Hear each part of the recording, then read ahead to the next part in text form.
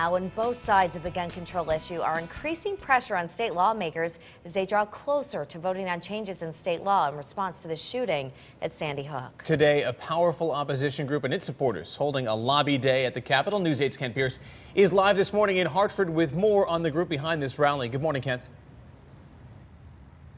Good morning, Ann and Chris. The Assembly is getting closer to voting to change Connecticut's gun laws. And before they do, both sides want to be heard one more time, so they're holding lobby days. The National Rifle Association has its lobby day today, urging its members to contact legislators. The other side, gun control advocates, are doing the same thing on Wednesday. And then on Thursday, there's going to be a public hearing about a legislative proposal for gun control laws. That is, if the legislature can get behind just one proposal. The bipartisan subcommittee to prevent gun violence proved not to be so bipartisan, and last week came out with competing Republican and Democratic proposals.